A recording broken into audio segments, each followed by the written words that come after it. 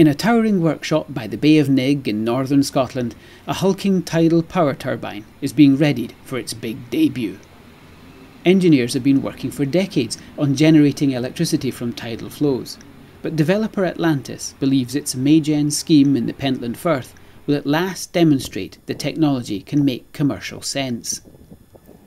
Investors and utilities around the world will be watching closely the progress of the MeyGen project. If all goes well, they may decide that tidal power's time has finally come. The basic idea is simple. Underwater currents are used to turn a generator and make electricity in the same way as a wind turbine. But tidal power involves some substantial engineering challenges. If you can imagine 40 metres of water flowing at nearly 15 miles an hour, that creates huge loads. On top of that, we have various other effects that causes those loads to fluctuate. And so that puts the machine under a great deal of stress. The powerful tides that rush through the Pentland Firth add to the difficulty of installing and maintaining turbines.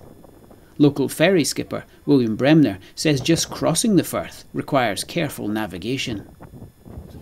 And there are tides that are strong around the world, but realistically, Pentland Firth is a nightmare for most mariners.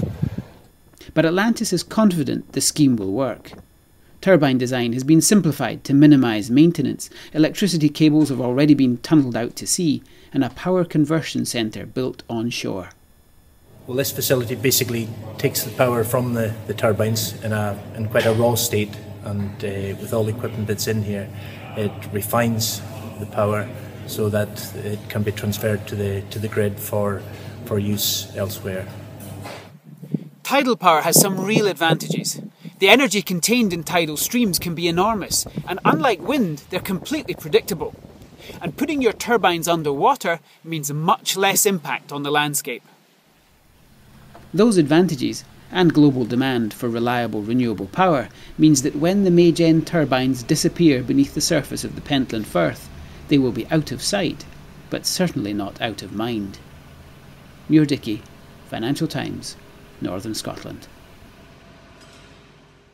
Marco Polo wrote that he heard the voice of a genie calling from the whirlwind. Even today, the winds here are some of the best in the world for power generation. 因为这个通道呢非常的